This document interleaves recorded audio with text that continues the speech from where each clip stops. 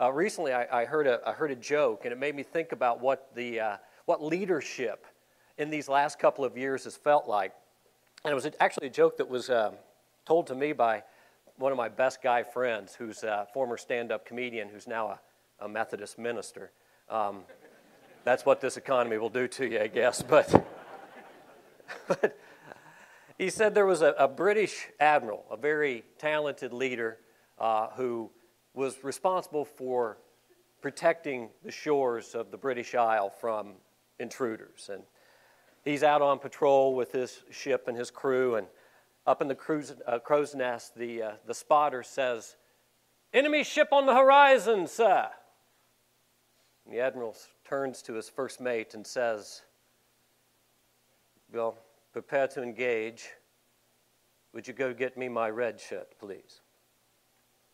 The first mate thought, well, that's kind of odd. We're getting ready to go into a fight, and he's doing a wardrobe change. That seems odd. But he went dutifully and got the red shirt, brought it back. The fight ensued. It was predictably bloody and nasty, but eventually the British crew prevailed. And when it was over, the first mate turned to the admiral and said, "I have a question for you, Captain, Admiral, sir. It's well, I don't want to challenge you at all, but it seemed curious to me that you would ask for a red shirt right before battle. Why would that be top of mind for you, sir?" He said, "Aye. My crew looks to me for leadership.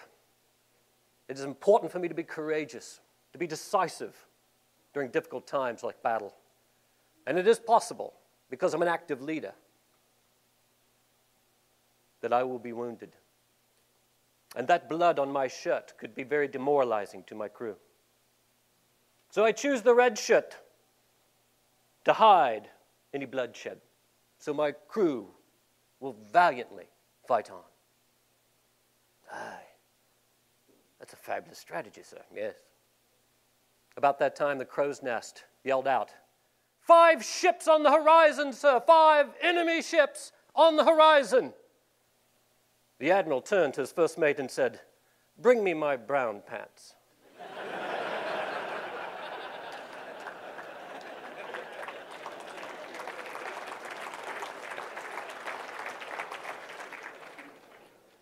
You'll notice my pants this morning.